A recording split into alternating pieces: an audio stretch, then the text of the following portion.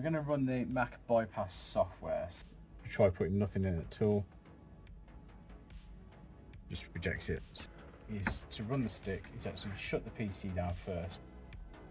Okay, and it's powered off. Press the power button, wait for the chime, and press the option key. So do that now.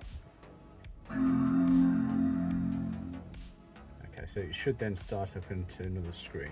Now we're going to insert the stick. Try on the back here. So plug that in, and then you'll get the option to boot from the EFI Boot. So move it along.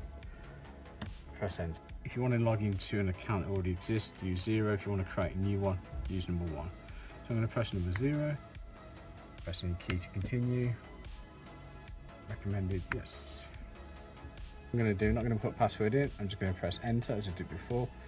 This time though, it won't reject, it will actually log you straight in. There you go, logged you straight in.